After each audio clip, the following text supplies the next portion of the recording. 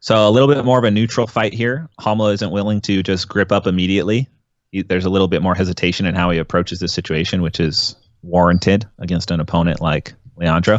And Leandro likes to kind of sit back on his heels like this. And I think he does this to make it look like he's going to pull guard. And he like steps back sometimes and then immediately shoots that big double leg where he like opens his arms and like grabs people's legs and double legs them. It's like totally the wrong way to do a double leg, but it works on everyone, including me. He double legged me so badly one time. Did I ever tell you what Buchecha said they call that double leg? What? No. What do they call it? When Buchecha was on our show, he said they call it the bar double leg because it's like a double leg someone shoots in a bar fight. Right. Yeah. It totally makes sense. It like doesn't look like it should work, but it does. That's just Leandro. His entire game looks like that. It doesn't look like it should work, but it works. So Leandro just has grips. He doesn't really care. He just pulls off anything, really, it seems like. But he has collar sleeve as well. Immediately gets this ankle control. Leandro looks a lot lighter in this. So he was probably fighting middleweight this year, or what? Middle heavy, I think. I think they were both middle heavy in this division. Okay, so it's the division final. Yeah. But you'll notice that Romulo is immediately not in his knee cut position. So that means Leandro won the micro battle there to establish position, because Romulo could have potentially stepped across like we saw him step across with Jackson if he had played this neutral game a little bit better. But Leandro's incredibly good at these kind of like little micro positions to get to where he wants to be rather than where his opponent wants him to be. So he's got this deep grip hugging his own thigh. This kind of makes it so you don't have to keep a De La Riva hook super engaged. And then usually from here we'll see Leandro look for far side sleeve control and then try and set up his sort of single leg X position. And Romulo's doing that thing where he controls the cross grip sleeve or a same side sleeve grip as just an extra balance point, and at the same time not letting Leandro do much with that hand. So he's controlling that hand to stop Leandro from getting grips. But then he relinquishes it for a collar, but keeps making sure that he breaks that grip and doesn't let Leandro get anything too substantial.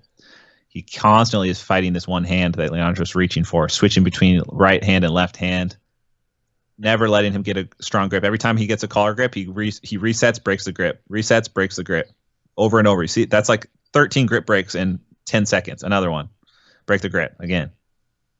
Another one, break the grip, Romulo. Again, there it is. Yeah, one more time. It's deep. Wait, he's going to break the grip again. There it is. One more time. All right. Oh, it's in the collar again. Break it again. Okay. And that's a perfect example of how important grip breaks are. Everyone needs to do that. If someone puts a grip in your collar, you let go of everything and break it over and over and over again. Romulo just did that 20 times. There's a reason for that. It's not because he's OCD. It's because you have to do that. Because if you relinquish grips easily, people are going to throw you around. The grip fight dictates where the match goes. So every time that someone starts to get a secure grip, you'll see high-level guys immediately address it before proceeding to any of their own grips. And that's very important. And that is why he's been able to stay on top. And now Leandro's thinking, wait, maybe it's not a good idea to stay on bottom anymore. I couldn't secure my grips to set up my attack. And he starts scooting a little bit more and then shoots that double, which is amazing. Like, that was incredible. It just like totally reversed direction to what he was trying to do. He's playing like flat on his back, De La Riva, and then just starts backing up. Because he notices Romulo standing up straight and kind of thinking about a different style of attack. He probably thinks Leandro's going to try and get back to his guard again. But Leandro did something completely unexpected. He just shoots the double. Head down, closed his eyes. Just totally just went for it. Gets the 2 points, but Romulo immediately turns it into a omoplata. Oh, man, if Leandro had just been able to, or if he had just been able to lock up that omoplata, that could have been a different story. But Leandro managed to keep his face below the foot as much as possible.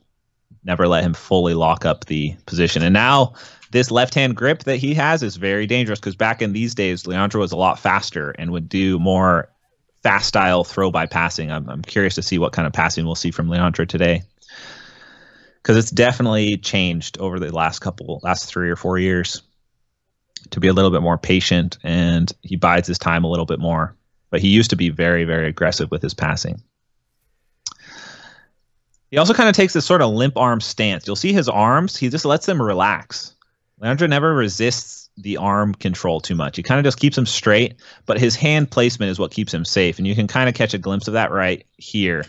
So if you look at Leandro's hand, most people would have their hand on the outside of Romulo's knee. So most people just grab here or something, and that would actually give Romulo better control with the spider grip. But you'll see Leandro's hand is actually on the inside of the thigh, so it's actually reaching to the inside of the thigh, like this, cupping on the inside of the thigh, and that beats. That helps you against lasso controls. That helps you against spider hooks. You actually can't put a spider hook on effectively if someone puts their hand on the inside like this. You're forced to play sort of a lasso.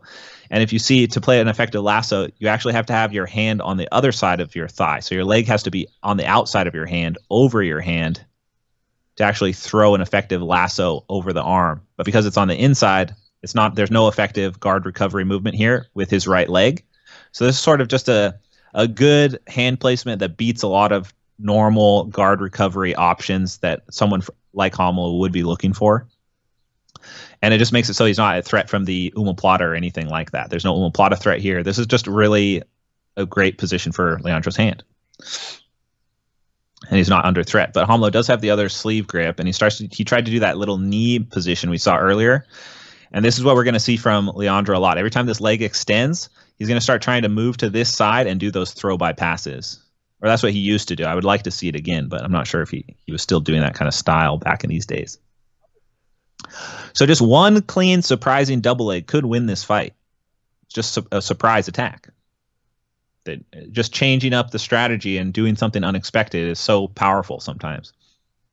So a little bit of shin-to-shin work from Romulo.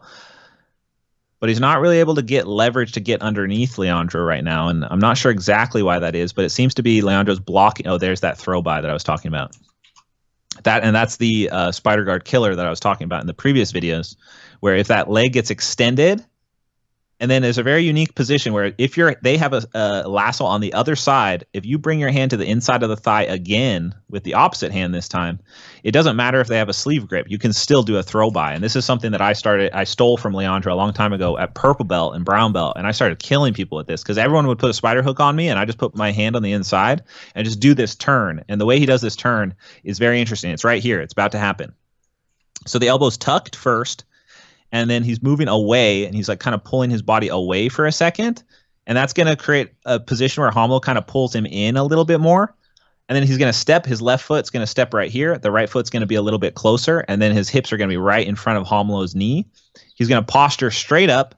That's going to throw Romulo's leg across to the side here. And then the lasso that we saw on the other side, because his hand is here instead of on the outside of the hip, the lasso won't be a leverage point for Romulo to maintain the guard. So let's see if it plays out like that. Yep, just like that. So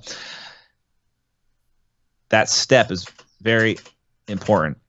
He backs away, and then right here you see the direction change. Romulo's foot is free floating, so that he took the opportunity, steps in, and just shoulder shrugs that past.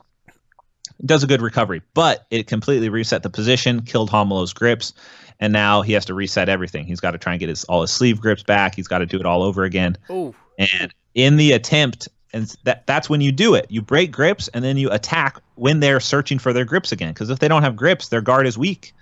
So a reset like that is very powerful, because the second Leandro sees the opportunity, he goes for this diving knee cut. He gets the deep underhook on the right side.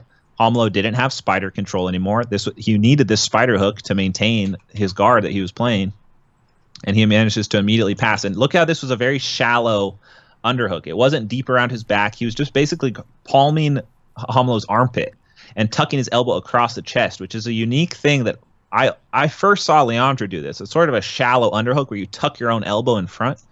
Really effective.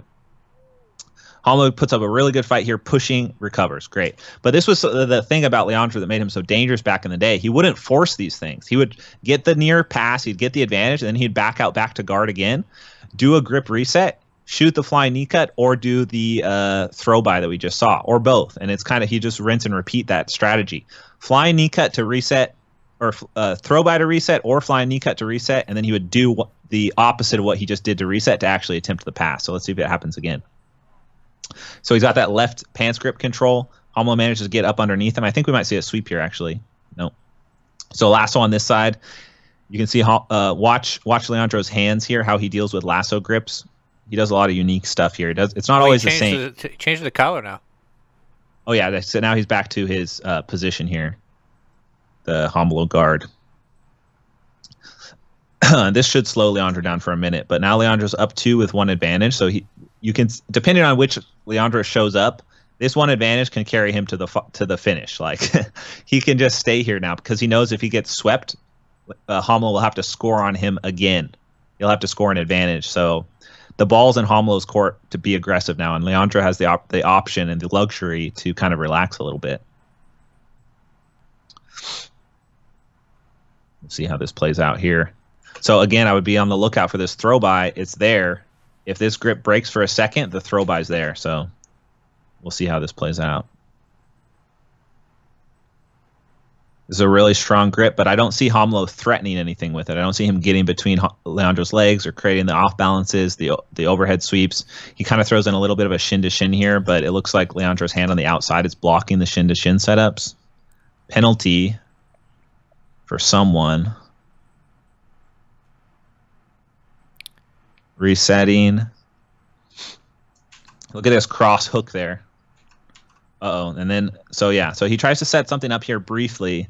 Leandro feels it. I think he pops this grip off maybe. Yeah, so he popped that grip off. He snuck that right hand up. Watch this right hand here. It's right there right now.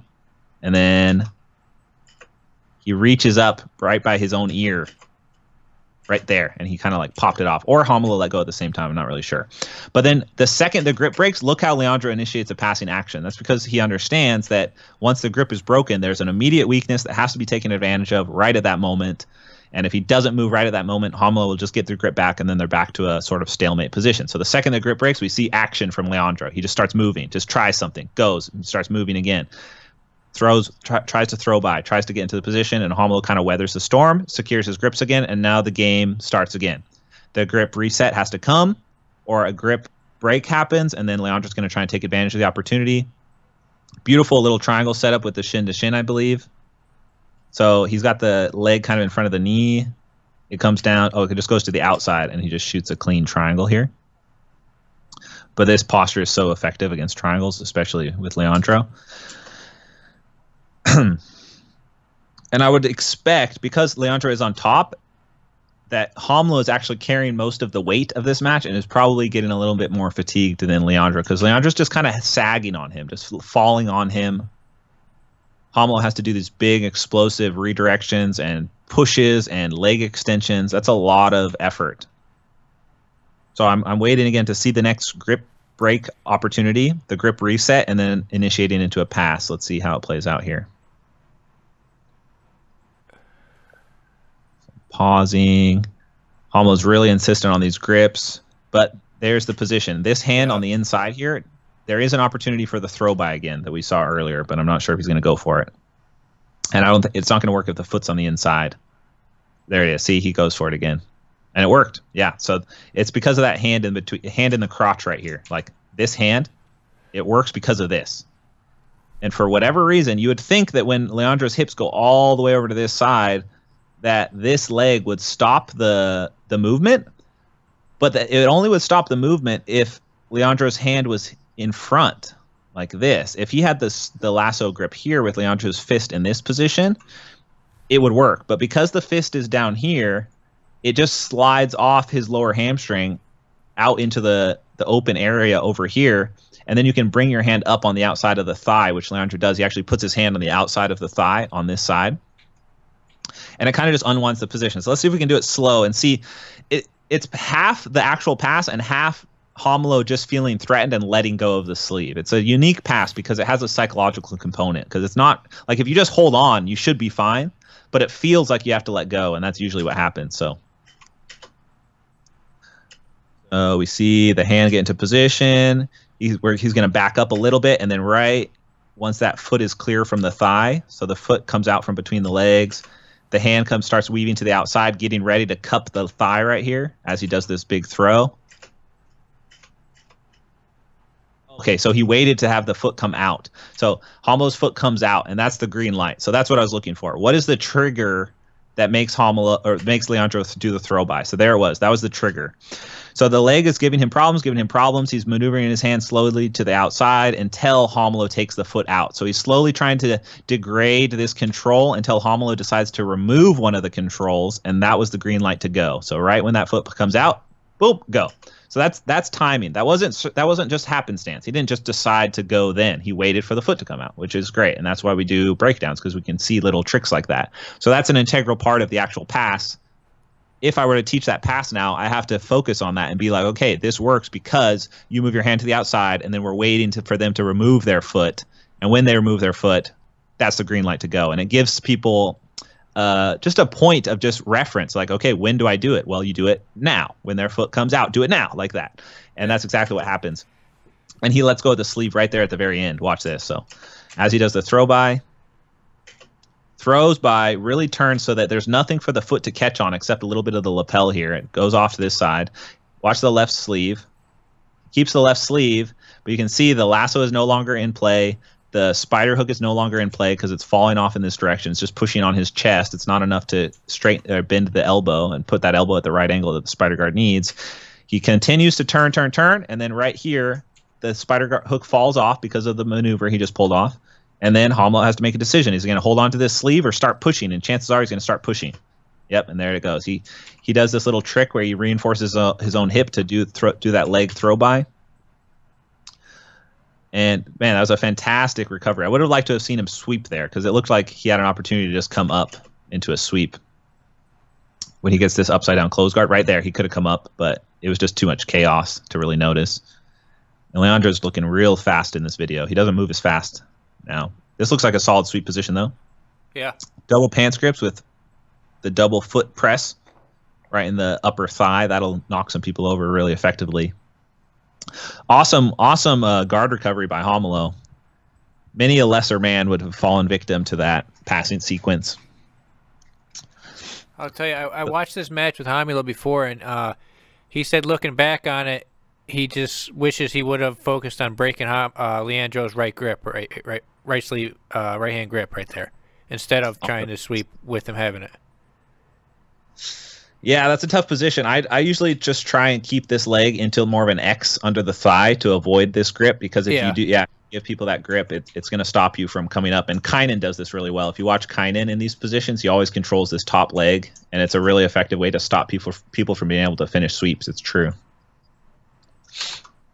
There's also not a ton you can do about it. I like to actually just re-invert towards the inside and turn it more into a waiter sweep style thing, and then that grip becomes a little bit more useless. Okay. Yeah, if you just switch the position and try and bring your knee like under their leg, even if they keep the pants grip, you can turn it into a waiter sweep and like see some opportunities there. But it's hard. It's like hard to mentally let go of this position because it should be so strong. Like you're in the best possible sweeping position, but the downside is that leg, that leg control. Yeah, he's kind of trying to break the grip, but I'm not sure how he would break it. Even it's pretty tough if you just stay in this position. I don't see an easy way to break it without sacrificing your position on the ankle control. And you saw the second he let go, Leandro tried to yank his leg out, so he's aware of him reaching to break that grip. He wants Romulo to reach with that grip to break that grip so he can clear his leg. This should be a sweep here. Come on. Oh. He could have definitely gone into wheelbarrow position there, I feel like. But maybe not because of this pants grip. Not a lot of time left. I like that waiter sweep idea from there. Yeah, it's one of the only options if they're really controlling that leg. You got to get underneath them in a slightly different way, but that's by no means a guarantee that it's going to result in something, because this should result in something. Like, this is a good sweeping position. There's no reason he can't sweep from here. It's just Leandro is Leandro, and he's got a crazy base, and he can just do weird stuff like this and just ride people out, even though everything seems right. Like, it doesn't make sense that... Wow, look at these positions he's putting him in. Yeah, he can't get his base broken. And it's hard. Like, for me, I would just grab a lapel here and then lose anyways. But Romulo has some other options. I feel like he could... it's so tough. I think his right leg is so active, he could do this right here. He could somehow maybe bring this leg in and start trying to kick the hand off his pants with the right leg. But that would sacrifice a lot of his inside control of the actual X guard position. I think just turning it into a double leg as soon as possible would be great, but he can't because of that pants grip. And then he forces the reap. So he's got that to worry about. And at what point is Romulo just going to try and get up? There it is. Come on, that was the off balance. If you could just take advantage of one of these off balance positions and really try and come up on top, but it seems like it's just going to get stalled out here. Yeah, why is it not working? Can you see why it's not working? I can't. Other than the pants grip, I just feel like it shouldn't be as big of an issue, especially when he gets his foot in here like this. See, right there, he tried to switch to the sleeve grip. Yeah, but that's too risky because then he's going to take his foot out. All of this effort will have been for nothing if he does that. So there's a hesitation component here that's very difficult to compensate for. This is just Leandro being Leandro and just having the best balance in the game, man. Seriously, it's just incredible balance. Look at this. Look at these positions that Romulo's putting him in. Yeah, you don't see people stall from a sweeping position, you know? Like, yeah. Look at this. And Leandro does that with worm guard too. Like I'll have full worm guard on him, and he can just like not get swept from there. Oh, this could have been it. Well, he has the pants. Oh, but there's only no time. But Leandro, he's a smart competitor though too. He knows even if he gave up that sweep at the end, he still wins by an advantage. True. Yeah, and like a lot of what he had to do there was not let Romulo score an advantage, because maybe Romulo was looking for the advantage first. Like maybe there's some level chess going on where Romulo's looking for the advantage first and then wants to sweep, and he knows if he sweeps, that's not enough to win. So maybe that was a component in the hesitation as well, like trying to just create an off balance to get the advantage first before he commits to the big sweep, because he has to do two things there. Because if he just commits straight to the sweep and gets two, then he has to do a near pass as well, which is like asking a lot. Luck. You got a minute to pass Leandro low. He took the right approach to try and get the advantage first, maybe. Could have been anything, but Leandro's Leandro, and he's an enigma. It doesn't make sense, really, but Leandro never let his hips get to the mat, though, so he couldn't have given up the advantage. There was one moment, but they were both flat, and so it was like kind of tough. But